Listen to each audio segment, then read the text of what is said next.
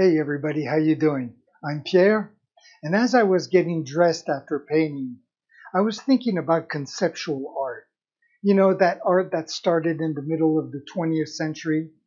Personally, I think it started in around 1905 with Matisse and his movement called the Fauve, where they would paint a face, for example, and they would put bright colors next to each other, pinks next to green, next to blues.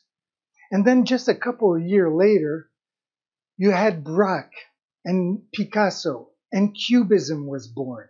And that's what changed everything, because beauty was no longer in the eyes of the beholder. Beauty became an intellectual conception. It's not what you saw that was beautiful, it's what you could imagine that was beautiful. Now, in conceptual art, take a little thimble, okay? A little sewing thimble. Blow it up to the size of a bus. Make it out of bronze. Sell it to a little village, put it on the main square, and boom, suddenly you're a wonderful artist.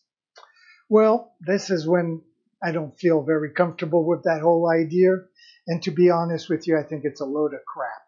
That concept of art is for the elite, that little group of intellectuals who like to think of themselves as great thinkers, those who can analyze what the artist had in his mind, the deeper meaning of the object that they're looking at.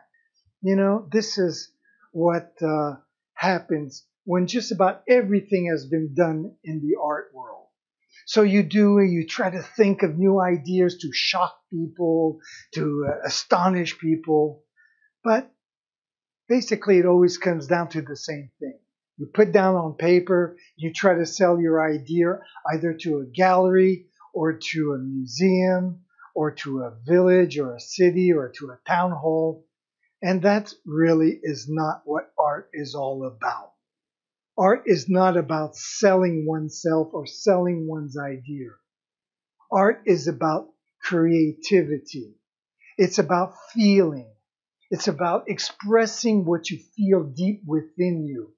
It's about expressing how the world makes you feel joy, sadness. It's the suffering that surrounds you.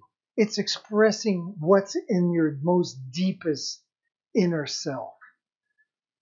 So, tell me what you think.